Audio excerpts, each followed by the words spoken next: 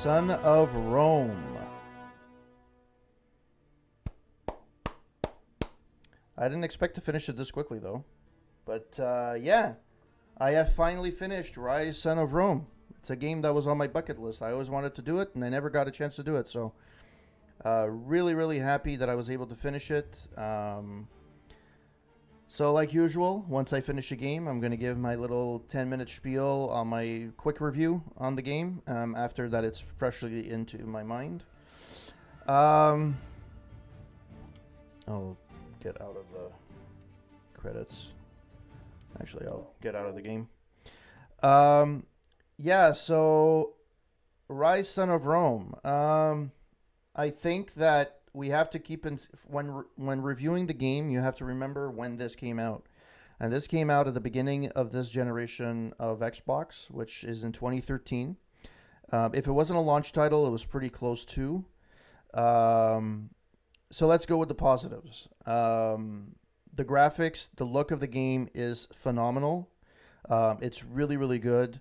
The soundtrack is good as well. I really liked it as well. The Yeah, so the way the game is structured, kind of an RPG light, I guess. I guess does make a difference, but you never really feel like making an upgrade makes a difference for you. So it's fun in the fact that it's like an RPG light, but it's not really, you don't see that impact of those changes or those upgrades that you do. You just kind of, it blends in with the game, really. Um, the story is short. I have to admit, the story is short. I must have played this game within 12 hours, 10 hours or something. So it's pretty short. Um, the mechanics of the game are dated. Clearly, this was at the beginning of this generation.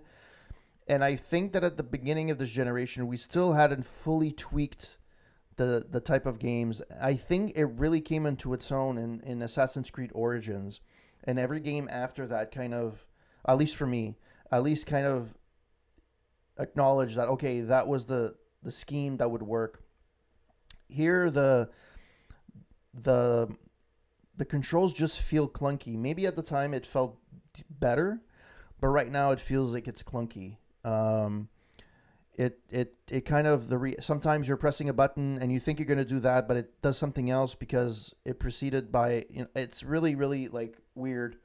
You get used to it, but it takes like a good hour to get used to the fighting style of the game. If I would have probably gone to the beginning of the game and fought the way I did, like the way I know it now, it would have probably gone a lot better. I would have probably found a lot more things as well. Um,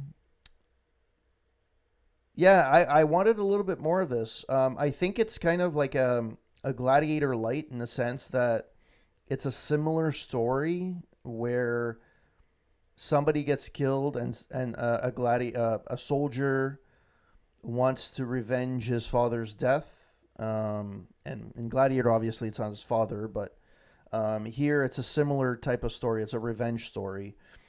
Um, the good part is it didn't end when I thought it would. It did continue a little bit further, although I kind of found it eh, anticlimactic. I think it was better when it should have ended when I was fighting the general.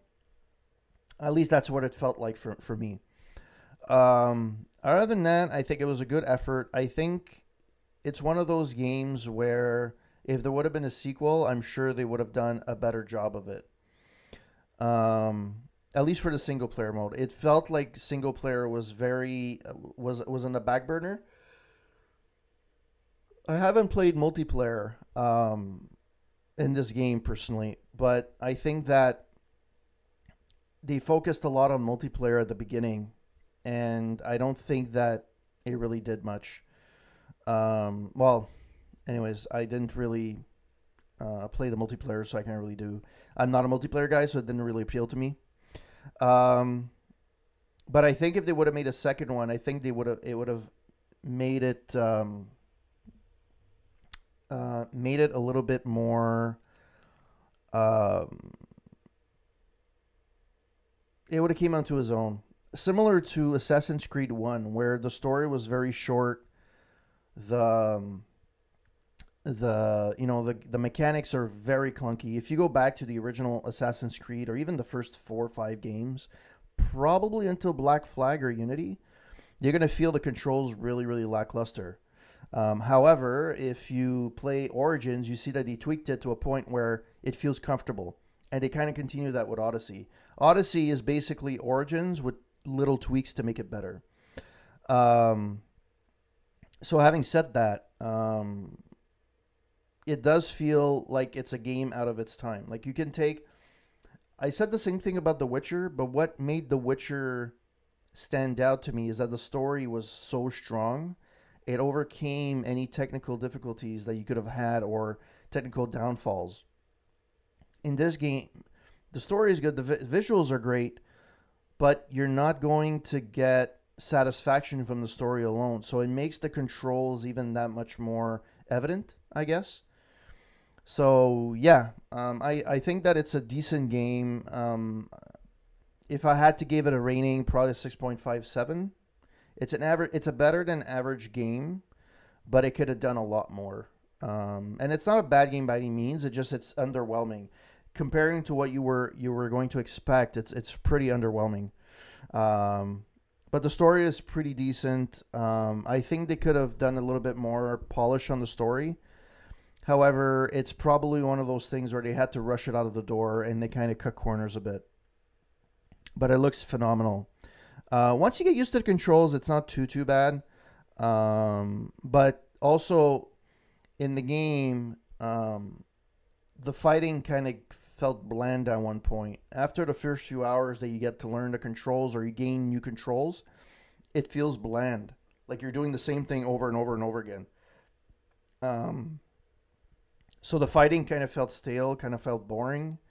Whereas I feel there's a little bit more variety in a game like Odyssey, Assassin's Creed Odyssey, but it's hard to compare those two games because of the time difference, right? This came out in 2013.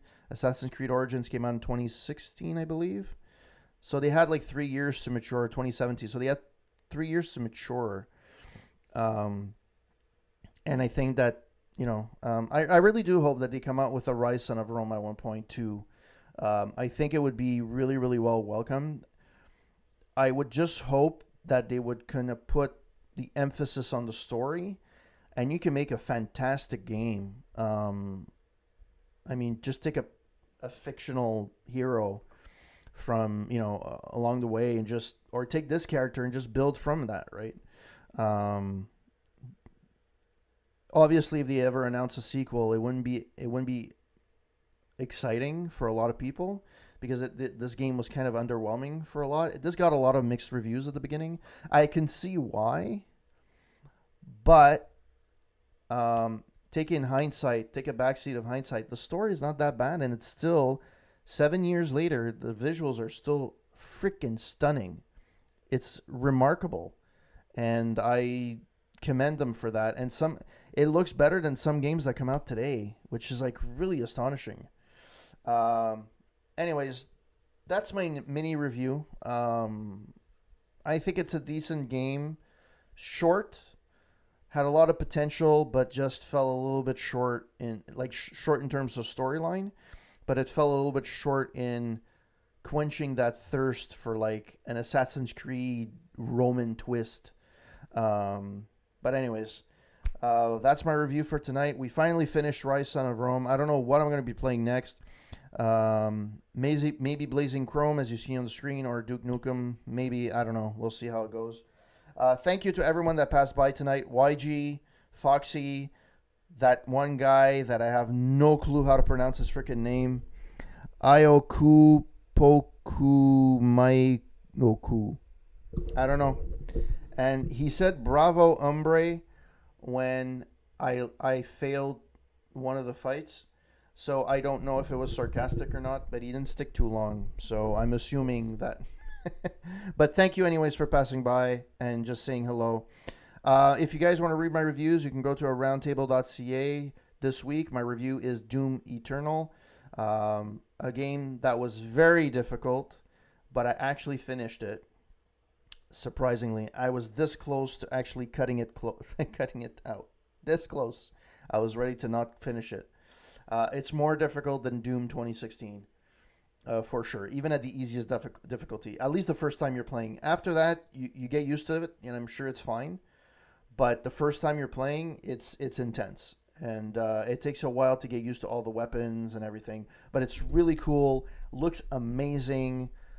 Continues the good name of Doom. Bethesda didn't screw it up this time, which I'm really happy.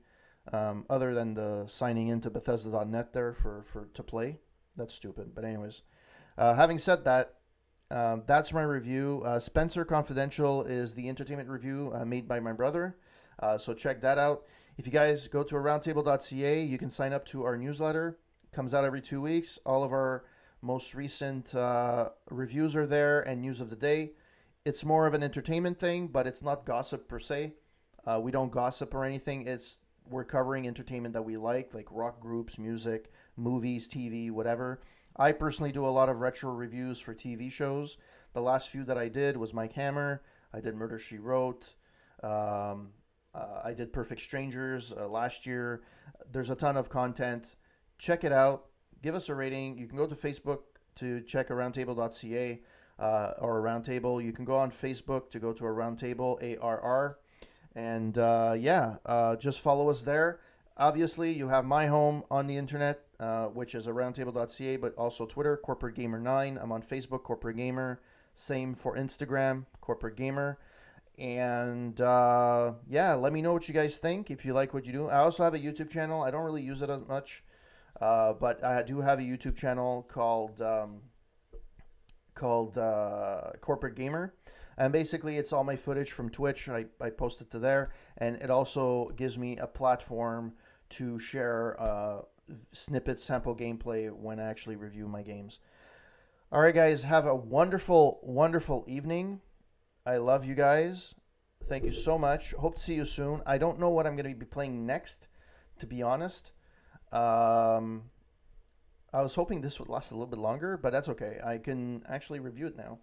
But I don't know what I'm going to be playing next, but I'm hoping that I can play something soon. Maybe what relevant. This was actually free, a free download on Game Pass, so I may get something else on Game Pass as well. We'll see how that goes. All right, guys, have a wonderful evening, and I shall see you next time. And for some of you, it's very late, and thank you, Foxy, for staying in and sticking out. You're probably falling asleep right now, not even paying attention to what I'm doing. However, I will try to give a raid to somebody, 4 viewers.